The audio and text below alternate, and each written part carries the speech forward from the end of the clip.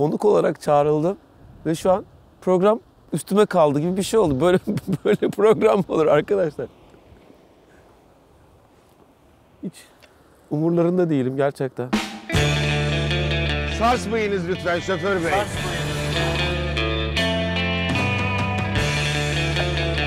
Soğuksa girme. Begonviller. Şu anda milattan öncede yaşıyoruz sanki.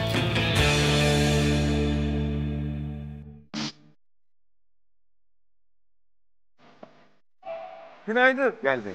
Şimdi dizi setinin karavanındayız. Karavan içinde karavan çekiyoruz. Bir karavandan öbür karavana hayatımız böyle geçiyor. Günaydın. Neredesiniz? Yaklaştınız mı? Sana bir Giresun karşılaması, Bayburt döndürmesinden bir şey yapalım. Giresun karşılaması, tamam. Günaydın. Günaydın Usta. Ne haber Volkan? Karavandan karavana. Evet, geldik setteki karavanımıza. Bizim hayatımız karavan. Yani hayatımız bu sene 2 senedir karavanda geçiyor, 1 senedir. 2 senedir diyorum. Şimdi burada makyajımızı olacağız. Kostümlerimizi giyeceğiz. Ondan sonra ve çekimimize başlayacağız. Yani karavanlar arasında gidip geliyoruz, mekik dokuyoruz. Evet, dedik ya, hayatımız karavan. Güven geldi. Gel. Ben de şimdi makyaja geçerim. Tamam. Saçı başı bir yaparım. Döfriz. Buraları biraz kestirdim. İyi yaptın. Bağlantı çünkü dün aceleyle kesti çocuk evvelsi gün. Senin Erkan kesti. Şimdi idare edeceğiz maçı. Edersin canım, bu iş anlaşılmaz zaten, bir şey yok yani. Tamamen kesiyorum, anlaşalım. Ha, o kadar diyorsun yani. Tabii canım. Kaplama sanayi. Yapınca çocuk güzel yapıyor kuaför. Anlaşılmıyor. Senin kaç yıllık şeyin zaten bir de Erkan ayrıca. Ayrıca, tabii Erkan. Evet. Perizler işe yarıyor. Ya çok fark etti abi. Ama bak, orada biraz ekmek falan bir tat, bir şeyler yedim. 1 kilo almışım. İşte almışsın. Almışım 2 kilo neredeyse.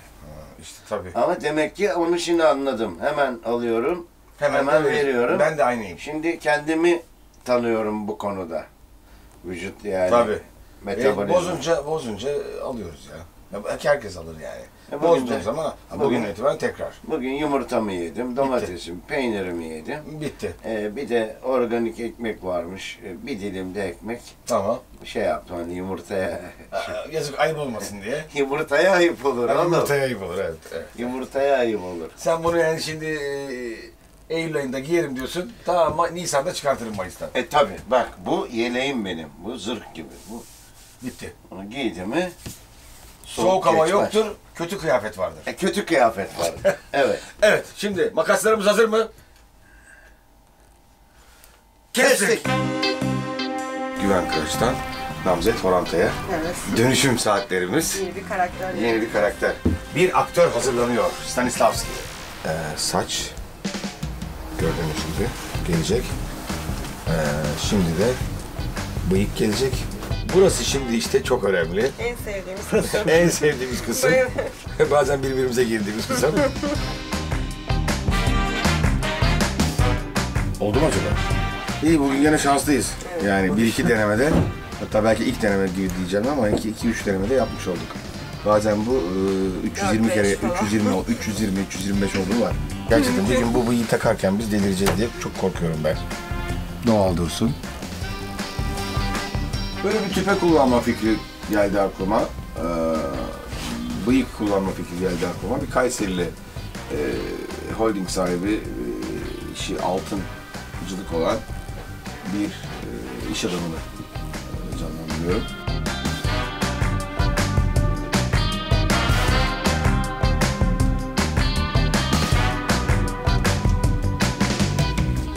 İstediğiniz kadar içebilirsiniz. Vücuttan hemen atılır.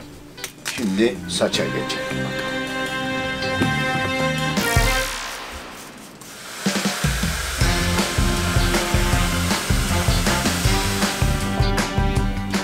Bıyıkla fazla oynarsan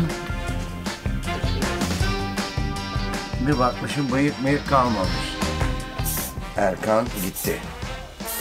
Artık Osman Necip'liyiz. Bu sete geldik. Set halleri şimdi gene ana mekanlardan. Kuyumculuk, Necip'le kuyumculuk ve... Gel yönetmenimiz. Gel. Evet, hadi sete gidelim. Ne oldu, konuştun mu oğlunla? Ne oldu, konuştun mu oğlunla? Ha? Kalkma.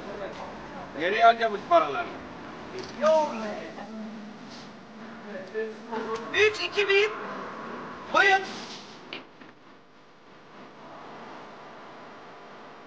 Kestik.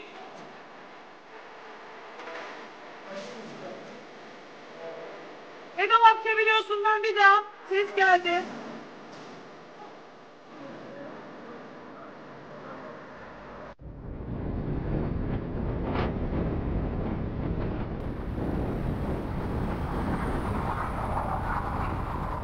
Erkan abi benim umudum var. Senin umudun var mı? Var. Ben de var. Evet bak Umut burada. Umudumuz var. Ümidim. Ya ne güzel oldu ya bu karavanla seyahat. Evet. Çok kolay bir şey. Ben mesela bu kadar kolay olacağını tahmin etmiyordum. Öyle mi? Daha mı meşakkatli görünüyordu sana? Evet öyle görünüyor. Ya bunun döndürmesi biraz işte ona istiyor. antrenman lazım. istiyor. O kadar yani. Yani geri gidişleri, antrenmanı, geri gidişini ayarladın mı sıkıntı yok. Yoksa gidişinde karavanın hiçbir şey yok. Ters mantık bunda. Ters Traktör mantık. gibi. Yani sola kıvırınca sağa kıvırınca sola gidiyor hesabı Evet. falan. Ama işte Onlara dikkat onların edeceksin. hesabını iyi yapman lazım. meleken gelişmesi lazım yani. Evet sevgili izleyiciler, Karavanda programımızın biz 13. bölümünü çekiyoruz. Bu bizim için ilk planladığımız 13 program idi. Son program oluyor dolayısıyla. Bir sürü yere gittik. Bozcaada'dan başladık. Kıyı ta Kaşpatara'ya kadar bir seyahat ettik karavanla. Ve karavan maceralarımızı sizlerle paylaştık. Şimdi de İstanbul çevresinde karavanla gidilebilecek, karavanla doğa tutkunlarının falan da çok sık uğrak yeri olan Ağva'ya geldik. Ağva gerçekten kendi nevi şahsına münhasır, içinden güzel bir böyle derenin aktığı, bir nehrin aktığı Göksu Deresi. Aynı zamanda Karadeniz sahili olması hasebiyle denizin de var olduğu ve hakikaten çok güzel bir doğaya sahip olduğu, İstanbul'a çok yakın, yani 1-1,5 saatlik bir mesafede bir doğa harikası. Dolayısıyla buraya da gene karavanla gelinebilir. Karavanla buralarda kalınabilir. Tabii birbirinden şık, güzel konsept oteller, şeyler de var. Ne diyeyim? Yerleşim. Pansiyonlar da var. Pansiyonlar var. Biz de şimdi bir Ağva keşfi yapacağız. Umut arkadaşımızla. Kadırga koyuna gidiyoruz. Kadırga koyuna gidiyoruz Erkan abi. Ama yanlışlıkla bana bak şimdi yoldan sapıp falan ve asosa falan vurmayasın kendini. Yapabilirim. Kadırga derken sen şimdi kafan oraya gider yani. Gitti zaten. Gitti zaten. Umudum iyi misin? İyiyim. Ben Ağva'ya çok geldim abi. Benim Öyle mi? babam buradaki barajı yapanlardan. DSİ'den. Aynen Devlet su işlerinden. Babam burada uzun süre kaldı. Buradaki bu baraj projesinden dolayı. Biz buraya çok gelip gittik. Hatta o barajda çok alabalık tutup yedik. Ne güzel. Aman DSİ duymasın. Yasak mıydı? Bilmiyorum. Genelde yasaktır ya öyle şeyler. Burası çok güzel bir yer. Otelleri dediğin gibi abi. Ama işte karavanla da, çadırla da, tekneyle de. Ya İstanbul o kadar büyük bir yüz ölçümüne sahip ki. Evet. Metrekare olarak yani. Evet. Yüz ölçümü olarak. Yani burası da İstanbul düşün. Evet ya. İstanbul yani. Kaç? Ağva. 1,5 saatte mi geliniyor abi? Yani işte arabana bağlı, hızına bağlı. Çok da hız yapmamak Karavanın lazım. varsa 2 saat, 2,5 saat. Çünkü tabii. 90'la 100'le geliyorsun en Evet. fazla falan karavan Evet. çektiğin için. Yani 1,5 saatte falan gelirsin buraya işte yani. Çok ya da iyi. hadi olsun 2 saat yani. Ne olacak? Çok iyi. Çok iyi gerçekten. Sadece yazın da değil aslında. Kışları da gelinebilir bir yer. 4 burası. mevsim bir yer bence de burası. Evet. Yani bak şimdi mesela kış mevsimindeyiz. Aralıktayız. Aralık ayındayız. Bu güzel güneş de bize bir hediye oldu. Evet. Bu ayda, bu zamanda. Bugün buraya geldiğinde de keyif alıyorsun. Temmuz'da da gelsem eminim keyif Evet. alırsın. Baksana ATV'ler, bisikletler, tekneler, Tabii her burada- şeyi kiralayabiliyorsun. Burada bir turizm var demek bu Evet. yani. Buranın bir turizm şeyi var, kimliği var tabii. Evet.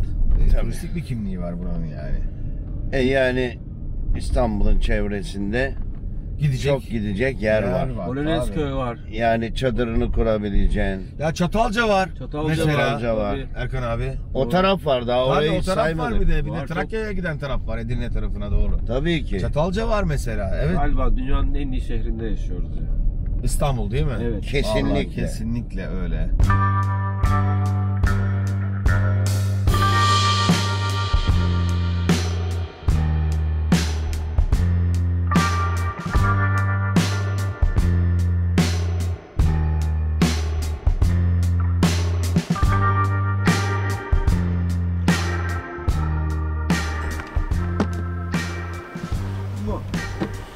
Oo güzel.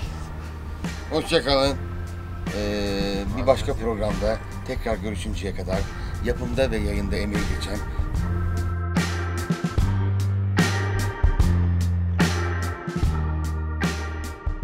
Karavandayım. Karavan genç arkadaşlar. Bizimkiler uyudular. Yol yorgundular. Yaşları da var. Bir şey diyemiyoruz. Ben de tek başına karavan da nasıl tatil yapıyormuş onu deneyimliyorum şu an.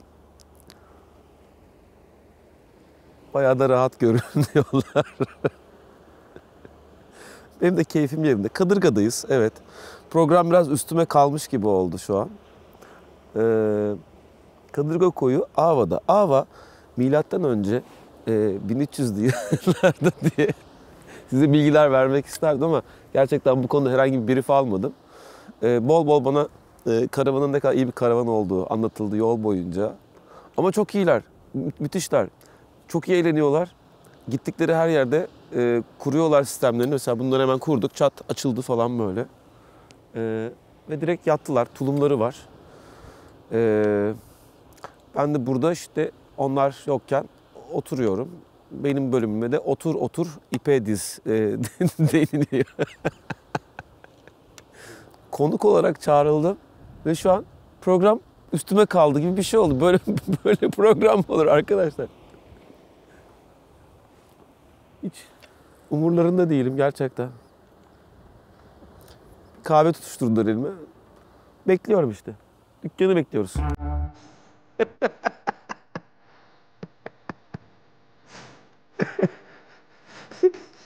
Sataşma var. Sataşma var ve taş yakından gelirmiş. Vay efendim program üstüme kaldı. Yok şöyle oldu, yok böyle oldu. Yok yanmadılar, yaşlılar falan filan. Şimdi o işin aslı o değil. Biz gençlerin önünü açmak istiyoruz.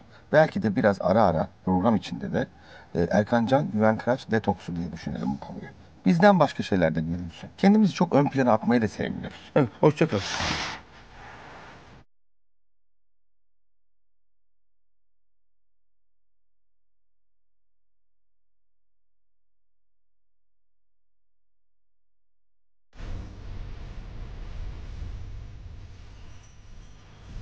Hoş geldiniz. Gerçekten bu yalnızlığımı paylaştığınız için teşekkür ediyorum size. Sarılalım.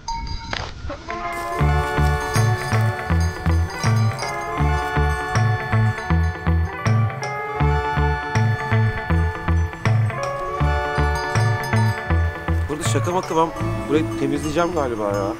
Vallahi bir şey değil. Yani biz bir yere geldiğimizde burayı tamam yaşayalım ama yani korumasanız bile bozmayalım ya arkadaşlar gerçekten. Hani biri gelse bizim evimize çöp atsa herhalde sorun çıkartırız. Şurada ya çöp kovası. Bu kadar zor olmamalı. Yiyelim içelim ama toplayalım da bir zahmet. Biz muhafaza etmek üzerine memleketimizi yaşayan bir milletiz ya. Gerçi bu belgeseli seyreden arkadaşlarımızın, seyircilerimizin bunu yapmadığını düşünüyorum. Ama belki daha fazlanız farkında olabiliriz. Daha ne kadar anlatabiliriz. Gerçi daha ne kadar anlatacağız? Abi çöp atmayın ya. Bu kadar basit. Bu daha ne kadar anlatılabilir? Şuraya bak ya. Yazık, gerçekten yazık. Eminim şu çöpü atan adam oturup konuşsak sabaha kadar bize biz şöyle milletiz, böyle milletiz diye anlatır bize. Kanımı veririm, canımı veririm memleketim için der. Ama olay bu. Durum bu. Neyse, çocuklar falan izliyorsa çocuklar böyle büyümeyin. Merhaba canım. Siz de mi havalısınız?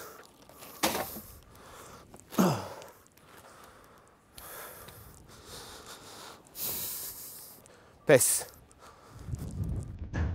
Arabaya alıp gidiyorum ben.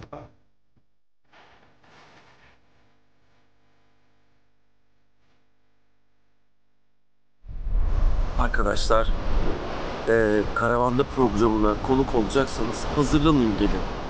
Şimdi mesela biz buraya geldik. Bizi yönlendirecekler abilerimiz. İşte belli konular var, onları konuşacağız. Geldik burada uyudular, kaldılar.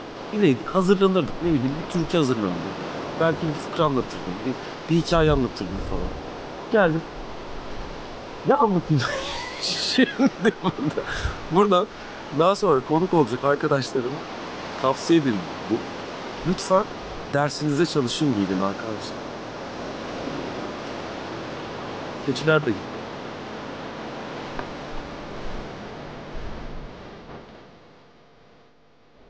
Erkan abi kat borusu çaldı. Sen ineceksin ki şu merdiveni çekeyim. Oradan çıkalım. Soğuk geliyor. Sen uyurken neler oldu neler. Koynumuzda yılan beslemişiz. Ne demek istiyorsun ya? Evet, hazırım. Sen ne yaptın? Biz programa sızdın mı biz uyurken? Abi elimden geldiğince programı yürütmeye çalıştım ki uyudunuz. Yönetmenimizle Ben mesela size bir şey izletmek istiyorum, onu fark ettim şimdi. Hadi. Sahne izleteceğim. Ben bunu kurgu sanıyordum. Ne bu? Gerçekmiş. Baba hep yatıştasınız. Leman abla. Aha, Mukadder teyze. Baba sürekli yatamazsınız programda. Öyle mi diyorsun? Böyle olmaz. Yata yata bugüne kadar geldik ya. Evet arkadaşlar. Yatılıyor programda. Gelirseniz programa konuk olursanız hani biz nerede yatacağız, nerede kalacağız? Yatıya gelin. Aynen. Yatıya gelin. Kalabalık olmadan. Bizim programımız yatılı. Yatılı. Bu arada bir fikrimiz var Erkan abi. Yatılı yolda giderken bulduk. Arabanın bu şeyin karavanın arkasında plakalık var ya. Evet. Oraya eğleniyoruz yazacağız. Nasıl buluyorsun bu fikrimizi? Çok iyi. Eğleniyoruz. Eğleniyoruz. Eğleniyoruz. Eğleniyoruz. Mutluyuz. Mutluyuz.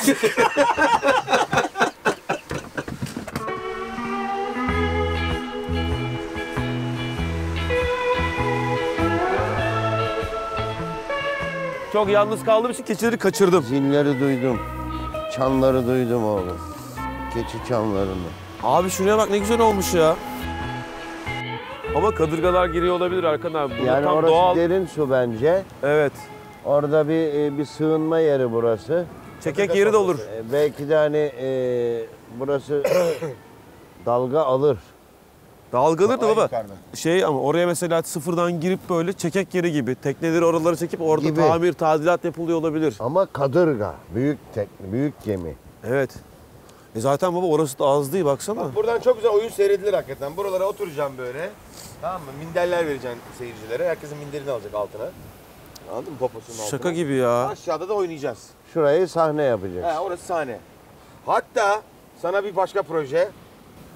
Denize koyacağız seni. İhtiyar adam ve balıkçı oynayacaksın. Denizin orada içinde. Buradan ışıklar da koyacağız. Mikrofonlu. Sana. Tabii. Buradan ışıklar da koyacağız sana yukarıdan. Anladın mı? Takip. Onun içinde denizdesin. Sahne deniz. Tamam. Gerçek. Olur. Oyun denizde geçecek. Doğada sanat. İşte bu.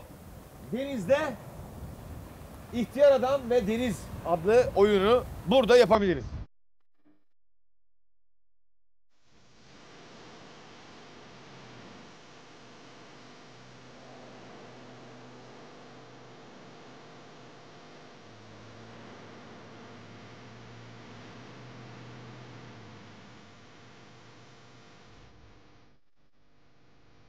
Arkadaşlar bakın söylüyorum.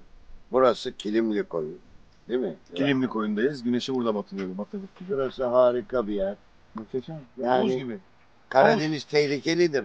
Ama burası değil. Burası havuz gibi. Vallahi havuz. Hakikaten havuz yani. Burası bir havuz gibi. Al, zıpkınınla dal, balık avla. Zıpkınla, tüpsüz. Tüpsüz tabii. Tüpsüz zıpkınla dal. Sporunu yap. Şnorkelli. Şuraya çadırını kur. Buraya atıyorlarmış, çadır kuruyorlarmış oraya. Evet. Çadırını kur. Gel burada yemeğini ye. Çık. Güzel. Orada plajım var. Ama oraya gitmem. Ben burada yüzerim. Abi orada yüzülür baksana güzelliğine. Bu arada tabii müzisyen arkadaşlarımız bizi bekliyor. Akortları kaçmadan bir an önce. Hava da karardı. Onların yanına doğru. Ufak gidelim. Voltingen Stresse yavrum. Evet, gidelim. Uykumuzu da aldınız. Uykumuzu da aldık. Tamam. Evet, ben biraz Bak, bize laf, çünkü- bak, laf sokuyor bize. Oğlum başım ağrıyordu. Benim tansiyon bazen oynuyor böyle. Biz nöbetçi Bir de- programcı olarak Bir de gençlerin önünü açmak için değil mi? Bir de uzun yol geldik ya. Şimdi araba şey yapıyor. Beni artık araba tutuyor. Niye? Bu vertigodan dolayı böyle hep başım dönüyor. Biraz yatınca o böyle sakinliyor. Şimdi iyi. Gezmeden gezi programı. Gezmiyor muyuz? Nerelere geldik oğlum? Dağ başları. Allah Allah ya. Gel hadi gel. Nerelere geldik? Gel. Nereden gel. Ayağı kırık kasap köpeği gibi dolaşıyoruz.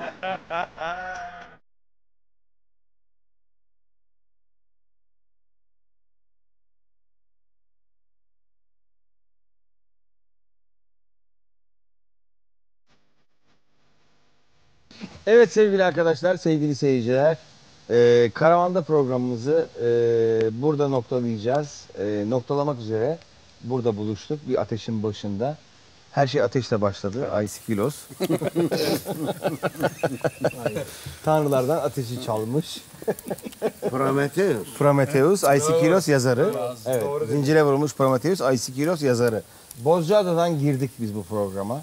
Bozcaada'dan böyle Assos'tu, Küçükkuyu'ydu, efendime söyleyeyim daha aşağılara indik, Bodrum'du, Çeşme'ydi falan. Kaş'tan çıktık, Patara falan. Bütün bölümlerimizi çektikten sonra en son dedik ki karavanla tabii ki yazlık yerlere, sayfiye yerlere gidilir. Daha çok karavan öyle bir duygu insanda kafasında oluşturur ama karavanla her yere gidebilirsiniz. Karavanla gideceğiniz yerlerden, lokasyonlardan bir tanesi de İstanbul'a en yakın yerlerden bir tanesi olan Şile, Ağva. Çok sevgili arkadaşlarımız da burada bizi ağırlıyorlar. Biz de ateşin başında toplandık. Biz bu son bölümü böyle planlamıştık, böyle şey yaptık, düşündük, hayal etmiştik. Bir ateşin başında şarkılar söyleyerek ve veda edelim diye planladığımız bir bölümdü bu, son bölüm. Minik şarkılar söyleyerek Karavanda programını burada noktalayacağız. Bir Teşekkür başka ederiz. programda görüşmek üzere diyeceğiz. Yayında ve emeği geçen Aslında bir hüzünlü mü bu? Veda mı yani? pek de değil yani aslında. Yani Değil, karavan daha 2 bunun- gelecek gibi geliyor Gelecek bana. yani. Gelecek tabii ki. Devamı başka formatta, başka şekilde, başka durumda. Gemide var, o zaten yapıldı. Gemide var. Gemide vardı, o yapıldı Evet, zaten. o yapıldı. İşte karavanda vesaire vesaire. Laleli'ye de uğradık. O da var. O sırada Laleli'ye de gittik, uğradık biz. Tabii ki. Şimdi çok sayın sevgili seyirciler, izleyenler, ben Güven, Umut. Umut, Mert. Mert, Aşkın. yeni evlenen Merve ile Mert yeni Merve ile evlendiler. Mert Evet. yeni evlendiler. Evet. Bizim oynadığımız dizide de karı koca oynuyorlardı, nişanlıydılar. Ve bu pandemi döneminde evlendiler. Ama evlilikleri işte 2 kişi gittiler nikah dairesine, 1-2 kişi anne baba evlendi ve düğün müğün öyle bir şeyleri olmadı. Hep sette de konuşuyorduk zaten. Ya nasıl olur mu denk gelir mi falan böyle bir şey aklımıza geldi. Dedik hadi siz de gelin bari siz de bu çorbada sizin de tuzunuz olsun. Hem de biz sizi böyle bir şekilde sizin bir anınız Kutlamanızı yapalım. kutlamanızı yapalım dedik ve onları da davet ettik. Aşkın Şenol Zaten Şile'de Kaşık oturuyor. ustası, evet. Evet, bu arada Aşkın çok... Bu arada Aşkın Şile'ye taşındı. Biz yaklaşık bir senedir Şile'de bir bahçeli ev kiraladı. Burada gayet mutlu gördüğüm bildiğim kadarıyla. Ve burada ağaç işlerine biraz kafa yordu. Çok güzel kaşıklar yapıyor ağaçtan. Meşeden, işte efendim, ıhlamurdan, kestaneden, neyse. Çınardan. Çınardan vesaire vesaire. Handmade, el yapımı. Çok güzel kaşıklar yapıyor. Ben bir tane kepçe yaptırdım böyle yemek için. Aşkın da hadi oğlum sen de gel dedik. Kırmadı bizi. Sağ olsun. Teşekkür ederiz. Sevgili Serkan ve Ece geldiler. Onlar da çok cici, çok sevdiğimiz hem müzisyen hem karı koca bir aile arkadaşlarımız. Onlar da çok değerli, kıymetli müzisyenler. Bizim sizinle burada olmamız zaten bir rüya yani. Estağfurullah. Estağfurullah. Çok güzel bir şey. Estağfurullah. Umut zaten Oğlumuz, aşağı kardeşimiz. vardı. Evet, kardeşimiz. Umut gelir misin oğlum dedi. Tabii dedi. Hemen dedi. Çok sağ olsun. Teşekkür ederiz. Böyle bir sohbet edeceğiz. Akşam böyle ateşin başında. İşte biraz müzikler, biraz sohbetler. Sabah ne olur onu bilemem. Onu da ayrıca çekeriz. Hep sen mi ağladın, hep sen mi yandın, ben de gülemedim, yalan dünyada. Hep sen mi ağladın, hep sen mi yandın, ben de gülemedim, yalan dünyada.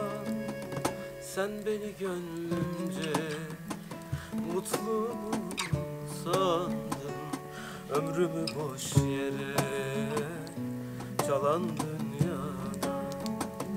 Sen beni gönlümce mutlu sandın, ömrümü boş yere çalan dünyada. Ah yalan dünyada, yalan dünyada, yalandan yüzüme gülen dünyada. Ah yalan dünyada, yalan dünyada, yalandan yüzüme gülen dünyada. Ah yalan dünya, yalan dünya, yalandan yüzüme gülen dünyada.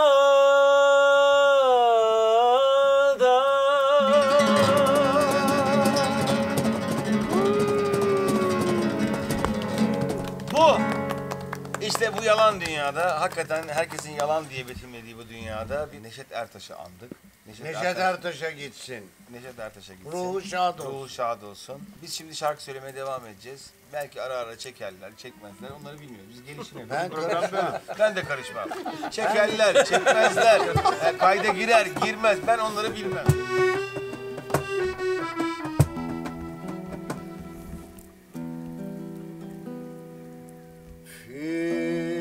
Fikrinden geceler yatabilmirem.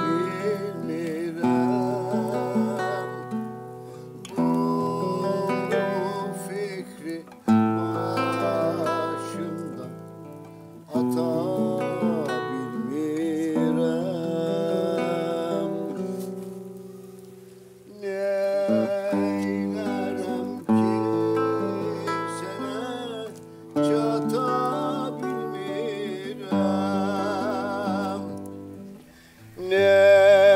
Neylerem ki sana çatabilmirem.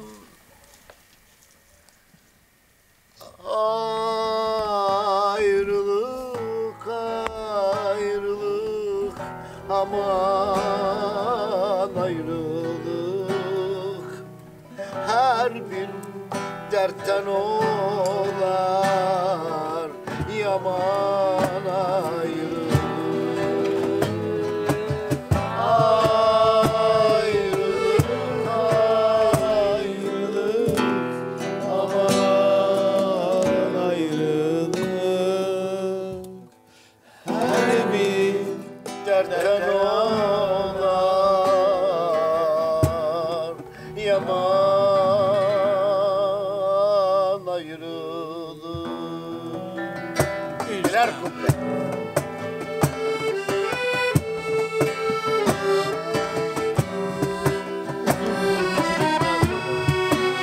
Bu Azeri şarkılarını çok seviyorum.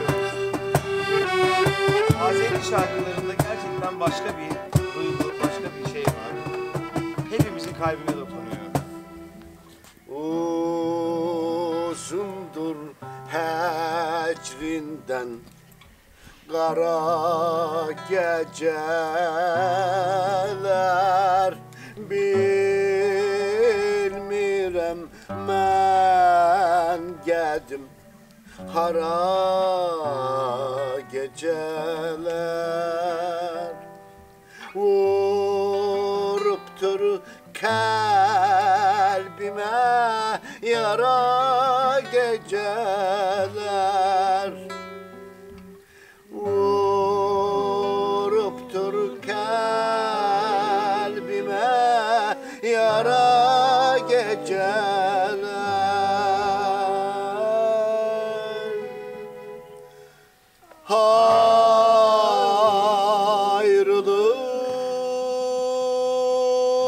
Ayrılık,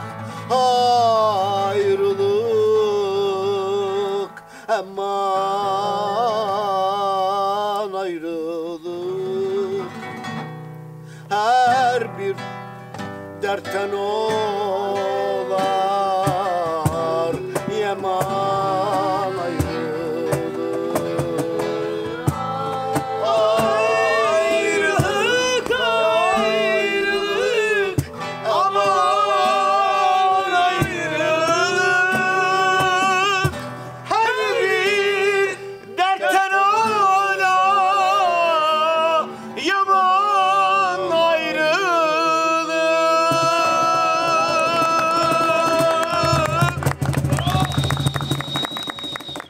Siz enstrümanları çaldınız mı, çalmadınız mı onu Hatırlamıyor. hayır, hatırlamıyorum değil. Kulakları tıkalı. Bak şimdi bunlar şu anda bozuldular biraz. Erkan Can şu an kulaklarını çıkardı sayın seyirciler. Kulağını çıkarabilen tek oyuncu Erkan Can. Ya dinleyecek misiniz, anlatacak mıyım lan? Dinleyecek misiniz, anlatacak mıyım? Aynı yere gelmiyor mu? Gelmez mi? Duman gözüme kaçtı. Benim de kaçtı. Boş ver. Önemli değil. Bu ateşten aşkın sorumluydu ama yapamadık o işi. Çocukken böyle ateşin başında gelir, duman gelir. Duman bacaya git, gelin kocaya git diye. Ben abi müzisyen olarak konuşuyorum. Çok duygusunu vererek söyledim.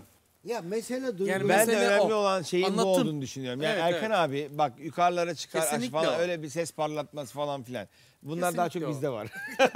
Biz tenörler olarak. Tenor olduğumuz için var. Fadiyezlere. Biz de duygulu okuyoruz bu arada. Pardon. Alo. Pardon Alo. abi. Alo. Pardon. Alo. Ben de Ama tenorum. Erkan sen de mi tenorsun? Ben de tenör. Öyle mi? Sen ama Erkanik tenörsün. Ama sen biraz daha çok pessin sen ya. Pese de inerim. Yukarı çıkar, yukarı tizlerin var mı? Tenorum da Fa var. diyez var mı? Oğlum şimdi kulaklar bunları tamir ettiğim zaman, kendimi duyabildiğim zaman şimdi bozuldu. Ben de bunları Abi sadece bir kalamadım. boşluğumda gidip sound check yaptım. Evet. Erkan abi o ses Sağ Türkiye olun. dinlediniz mi? Ya muhteşem bir performanstı o Olacak yani. iş değil, böyle bir şey Bende olamaz. vertigo var. Benim hep başım döner. Böyle durduğum yerde düşerim. Yani düşerim derken sendelerim. Neyse bizim Avrupa programlarımız siyatikle Allah Allah. Sevgili seyirciler bizim Avrupa programlarımız siyatikle geçti. Hani siyatin iyi mi, siyatin iyi mi, siyatin nasıl, yürüyebilir miyiz, yürürüm, yüz vermiyorum falan. Şimdi karavanda da kulak çıktı şu anda da başımıza. Şimdi makine eskiyince öyle Eskidi mi? oluyor. Tabii. Şimdi radyatör efendime söyleyeyim. Su kaynatıyor, su kaynatıyor. Keçeden yağ damlatıyor falan yani. Panjurlar, Panjurlar bana. Eskiyor. Eskiyor ve yapıyorsun. Yapılacak şeyleri yapıyorsun. Erkan abi. Yapılacak, öyle devam ediyorsun, yürüyorsun yani. Erkan abi böyle stand taktı. Yolda kalmayız, Aradım, merak baba etme. iyi misin, her şey yolunda mı, geçmiş olsun falan diye. Oğlum dedi, karbüratöre su kaçmış dedi. Stand'den sonra.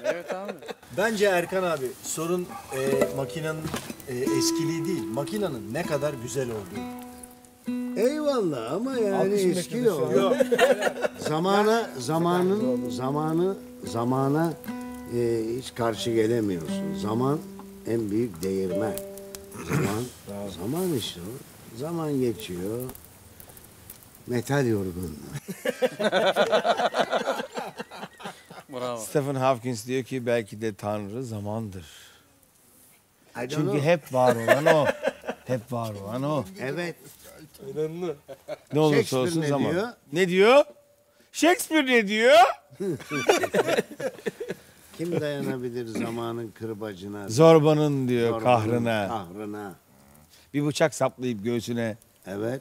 ölmek ve kurtulmak varken. Varken. Ezberi sağ. Zaman en büyük değirmen. Zaman. Bir akşam uyudu, Uyanmıyorverdi. Aldılar, götürdüler. yıkandı, Yıkandı. namazı Kılındı. Esbabını bir başkasına verdiler. Tüpeyi depoya koydular. Artık matarasında ne dudakların Ne izi, ekmek kırıntısı, ne dudaklarının ne izi. de dudakların izi. Öyle bir rüzgar ki Kendi gitti, ismi bile kalmadı yadigar. Yalnız şu beyit kaldı kahve ocağında el yazısıyla. Ölüm Allah'ın emri, Ayrılık olmasaydı. olmasaydı. Mezar taşıma bunu isterim. Vasiyetimdir. Her ayrılık zor, bin yıldır söyler dururum. Uslanmıyor kalp, Tom'un son türü. görüldü. Onu düşünüyorum. Süre durumu insan biraz olsun akıllanmaz mı? Büyümez mi her geç ya da gibi için sönmez mi? Bu sinsi ateş var. Yine gelir ama artık yeter. Yine kapıda kara geceler var. Hayatım bu tiraz. Benim de öyle. Seni çakılmaz Tom benim hayatım. Benim de. Altına da televizyonun altına da ölüm Allah'ın emri. Ayrılık olmaz. Orhan Veli.